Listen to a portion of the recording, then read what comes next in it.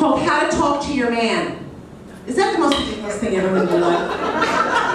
I took it. Do you know what I learned? Do you know what I learned? You don't.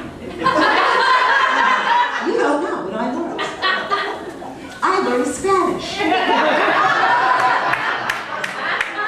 That's right, baby, I learned it. You know what I said? I came home to my boyfriend, I was like, puta, pero me quiere botar que no está que no.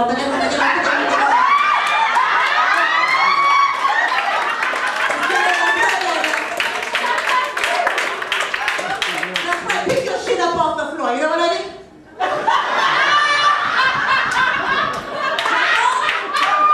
You can say whatever you want, you just talk like this and that. You can do it, anything works, anything goes. You know, you say, you know what, you going to get another job right now?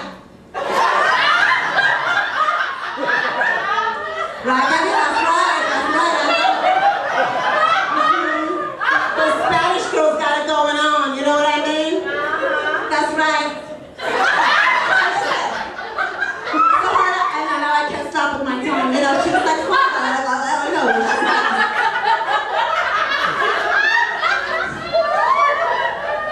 But like it's a hard accent to keep up all day when you're Jewish. You know what I mean? Like I can't, like, you know, all of a sudden I'm talking like this, you know, and I start off the day, I'm okay, right? I go to the bagel store, I go down to Lenny's, I'm like, oh, hi, Poppy, can you put in a little more butter? I'm like,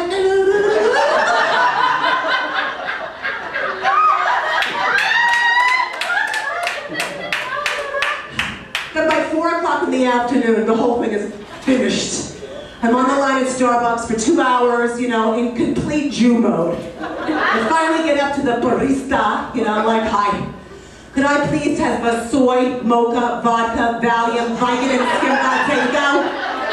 Come on, I gotta go to my yoga class and draw me down. I need the ventilator to draw me down, let's go. Thank God I found that GPS voice he was talking about, because you men listen to that voice, right? It's a sexy voice. It's calm, control, non-judgmental. With an exit at the right. The light is coming up on your left. You can say whatever you want, as long as you talk in that voice. Toilet seat down.